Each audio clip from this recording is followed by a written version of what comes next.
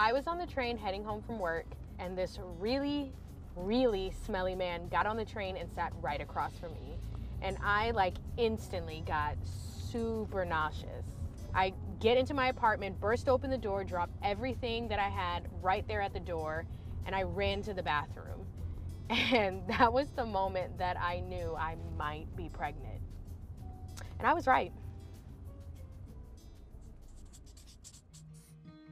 The first time we really thought I was pregnant, I wasn't. It was like, oh man, I'm super nauseous, like, oh, I can't eat this pizza.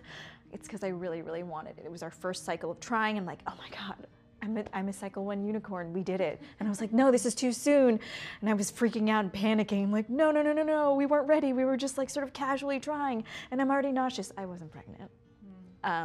So I learned from that experience to take my symptoms with a grain of salt, because apparently some premenstrual, like pre-period symptoms can be very similar to pregnancy symptoms. I have a similar story.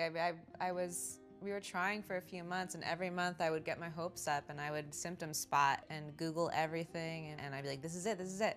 And then I realized, you know, I can't this time.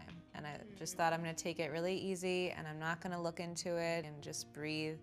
And then I started having dream after dream after dream about being a mom. That's so and cool. about having a baby, and the baby, you know, weird dreams. I mean, the baby would be all over the place, or, you know, be a different, like a creature into a baby or something weird. But I just remember thinking, okay, that might be the thing. Yeah. I had no dreams.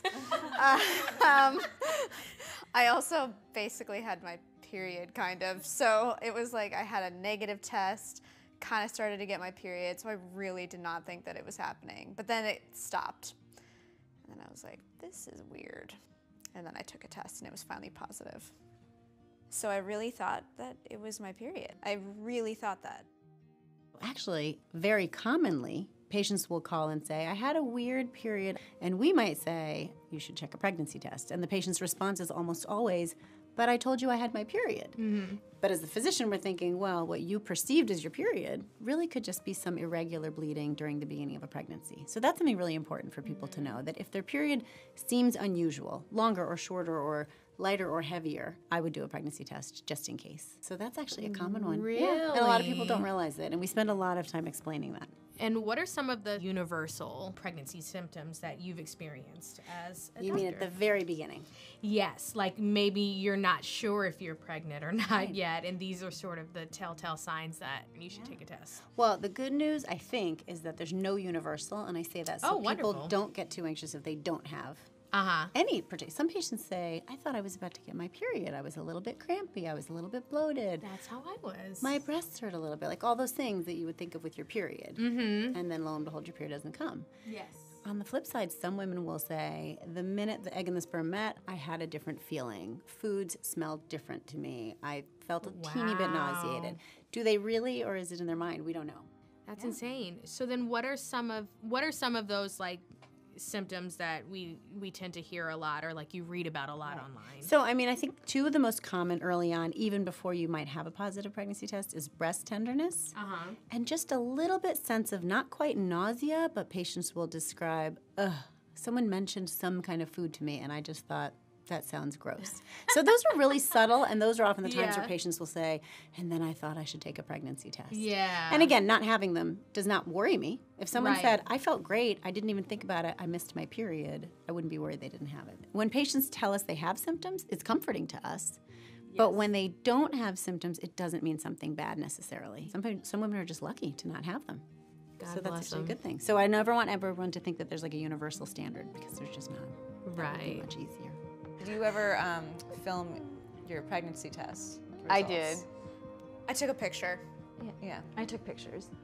I filmed like the first time, and it came up negative, and I was so excited. I thought I was gonna be a unicorn too. Oh. And it came up negative, and I was like, this is the worst idea. Why did I do this? Delete. And then I thought to myself, nobody ever posts the videos that are negative. Yeah.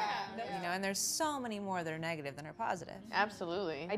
I did film mine, but so in addition to all of my other, like my intense sense of smell and like my, you know, period symptoms that I was experiencing, and I wasn't sure. Like, I just felt differently in my body. So I did film when I took that pregnancy test because, like, I don't know, there was something in me that was just like, this is like 1000% it. You have never in your life felt like this before. The moment of truth is about to happen.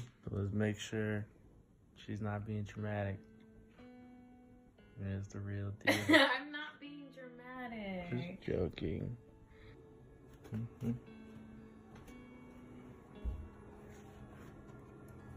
What does that mean? Pregnant. What?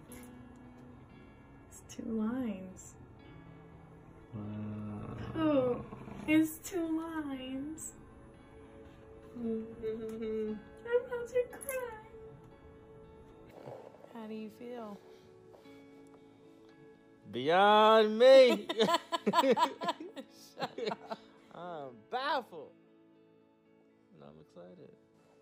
We're gonna be parents.